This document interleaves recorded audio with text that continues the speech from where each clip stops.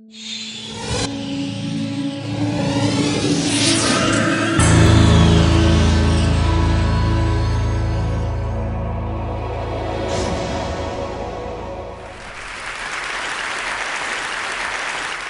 know, the electricity powering the lights in this theater was generated just moments ago.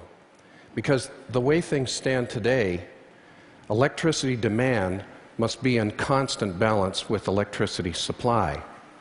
If in the time that it took me to walk out here on this stage, some tens of megawatts of wind power stopped pouring into the grid, the difference would have to be made up from other generators immediately. But coal plants, nuclear plants can't respond fast enough. A giant battery could. With a giant battery, we'd be able to address the problem of intermittency that prevents wind and solar from contributing to the grid in the same way that coal and gas and nuclear do today. You see, the battery is the key enabling device here. With it, we could draw electricity from the sun even when the sun doesn't shine. And that changes everything. Because then, renewables such as wind and solar come out from the wings here to center stage. Today I want to tell you about such a device. It's called the liquid metal battery. It's a new form of energy storage that I invented at MIT along with a team of my students and postdocs. Now, the theme of this year's TED conference is full spectrum. The OED defines spectrum as the entire range of wavelengths of electromagnetic radiation, from the longest radio waves to the shortest gamma rays, of which the range of visible light is only a small part. So I'm not here today only to tell you how my team at MIT has drawn out of nature a solution to one of the world's great problems. I want to go full spectrum and tell you how, in the process of developing this new technology, we've uncovered some surprising heterodoxies that can serve as lessons for innovation. Ideas worth spreading. And you know, if we're going to get this country out of its current energy situation, we can't just conserve our way out. We can't just drill our way out. We can't bomb our way out. We're going to do it the old-fashioned American way. We're going to invent our way out, working together. Now let's get started. The battery was invented about 200 years ago by a professor, Alessandro Volta, at the University of Padua in Italy. His invention gave birth to a new field of science, electrochemistry, and new technologies such as electroplating. Perhaps overlooked, Volta's invention of the battery for the first time also demonstrated the utility of a professor. Until Volta, nobody could imagine a professor could be of any use. Here's the first battery, a stack of coins, zinc, silver, separated by cardboard soaked in brine. This is the starting point for designing a battery. 2 electrodes, in this case metals of different composition, and an electrolyte, in this case salt dissolved in water. The science is that simple. Admittedly, I've left out a few details. Now, I've taught you that battery science is straightforward and the need for grid-level storage is compelling. But the fact is that today there is simply no battery technology capable of meeting the demanding performance requirements of the grid, namely uncommonly high power, long service lifetime, and super low cost. We need to think about the problem differently. We need to think big, we need to think cheap. So let's abandon the paradigm of let's search for the coolest chemistry and then hopefully we'll chase down the cost curve by just making lots and lots of product. Instead, let's invent to the price point of the electricity market. So that means that certain parts of the periodic table are axiomatically off limits. This battery needs to be made out of earth-abundant elements. I say if you want to make something dirt cheap, make it out of dirt. Preferably dirt that's locally sourced. And we need to be able to build this thing using simple manufacturing techniques in factories that don't cost us a fortune. So about 6 years ago, I started thinking about this problem, and in order to adopt a fresh perspective, I sought inspiration from beyond the field of electricity storage. In fact, I looked to a technology that neither stores nor generates electricity, but instead consumes electricity, huge amounts of it. I'm talking about the production of aluminum. The process was invented in 1886 by a couple of 22-year-olds, Hall in the United States and Renewable in France. In just a few short years following their discovery, aluminum changed from a precious metal costing as much as silver to a common structural material. You're looking at the cell house of a modern aluminum smelter. It's about 50 feet wide and recedes about a half a mile. Row after row of cells that inside resemble Volta's battery, with three important differences. Volta's battery works at room temperature. It's fitted with solid electrodes and an electrolyte that's a solution of salt and water. The Hall-He-Rule cell operates at high temperature, a temperature high enough that the aluminum metal product is liquid. The electrolyte is not a solution of salt and water, but rather salt that's melted. It's this combination of liquid metal, molten salt, and high temperature that allows us to send high current through this thing. Today, we can produce virgin metal from ore at a cost of less than 50 cents a pound. That's the economic miracle of modern electrometallurgy. It is this that caught and held my attention to the point that I became obsessed with inventing a battery that could capture this gigantic economy of scale. And I did. I made the battery all liquid. Liquid metals for both electrodes and a molten salt for the electrolyte. I'll show you how.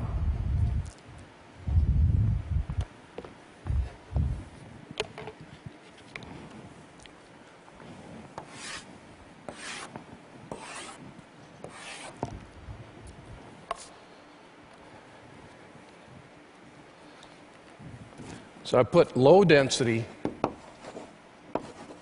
liquid metal at the top, put a high-density liquid metal at the bottom, and molten salt in between. So now, how to choose the metals? For me, the design exercise always begins here, with the periodic table, enunciated by another professor, Dmitry Mendeleev. Everything we know is made of some combination of what you see depicted here, and that includes our own bodies. I recall the very moment one day when I was searching for a pair of metals that would meet the constraints of earth abundance, different opposite density, and high mutual reactivity. I felt the thrill of realization when I knew I'd come upon the answer. Magnesium for the top layer and antimony for the bottom layer. You know, I got to tell you, one of the greatest benefits of being a professor, colored chalk.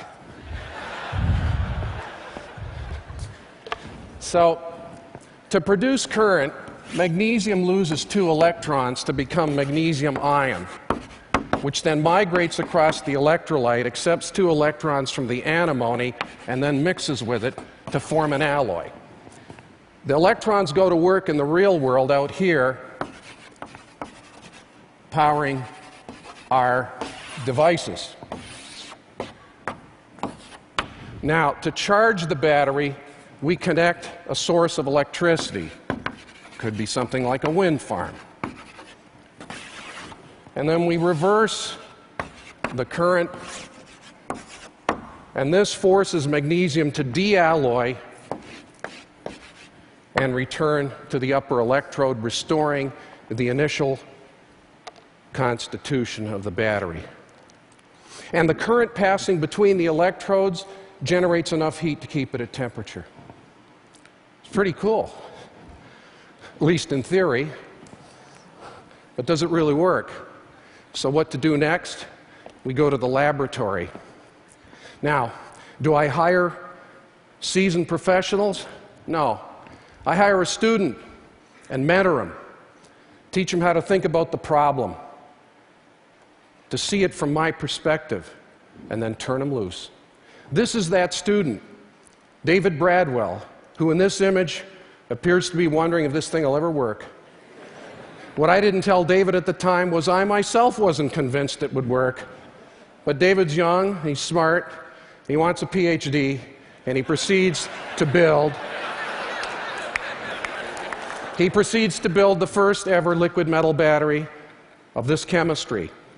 And based on David's initial promising results, which were paid with funds, seed funds at MIT, I was able to attract major research funding from the private sector and the federal government. And that allowed me to expand my group to 20 people, a mix of graduate students, postdocs, and even some undergraduates. And I was able to attract really, really good people, people who share my passion for science and service to society, not science and service for career building. And if you ask these people why they work on liquid metal battery, their answer would harken back to President Kennedy's remarks at Rice University in 1962 when he said, and I'm taking liberties here, "We choose to work on grid-level storage not because it is easy, but because it is hard."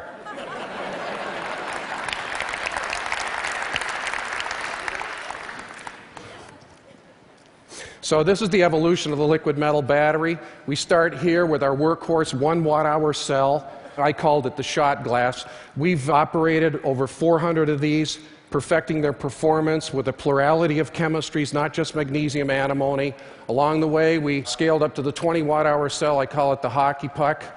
And we got the same remarkable results. And then it was on to the saucer. That's 200 watt-hours. The technology was proving itself to be robust and scalable. But the pace wasn't fast enough for us. So a year and a half ago, David and I, along with another research staff member, formed a company to accelerate the rate of progress and the race to manufacture product. So today at LMBC, we're building cells 16 inches in diameter with a capacity of 1 kilowatt-hour, 1,000 times the capacity of that initial shot glass cell. We call that the pizza. And then we've got a 4 kilowatt-hour cell on the horizon. It's going to be 36 inches in diameter. We call that the bistro table, but it's not ready yet for prime time viewing. And one variant of the technology has us stacking these bistro tabletops into modules, aggregating the modules into a giant battery that fits into a 40-foot shipping container for placement in the field. And this has a nameplate capacity of 2 megawatt-hours, 2 million watt-hours. That's enough energy to meet the daily electrical needs of 200 American households. So here you have it, grid-level storage, silent, emissions-free, no moving parts, remotely controlled, designed to the market price point without subsidy. So what have we learned from all this?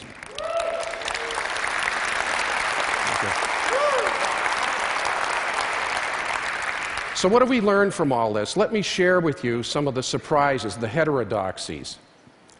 They lie beyond the visible. Temperature. Conventional wisdom says, set it low, at or near room temperature, and then install a control system to keep it there. Avoid thermal runaway. Liquid metal battery is designed to operate at elevated temperature with minimum regulation.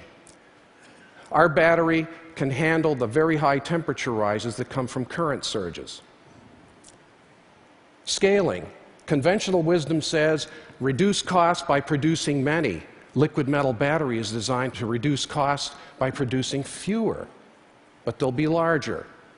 And finally, human resources. Conventional wisdom says, hire battery experts, seasoned professionals who can draw upon their vast experience and knowledge. To develop liquid metal battery, I hired students and postdocs and mentored them. In a battery, I strive to maximize electrical potential. When mentoring, I strive to maximize human potential. So you see, the liquid metal battery story is more than an account of inventing technology. It's a blueprint for inventing inventors. Full spectrum.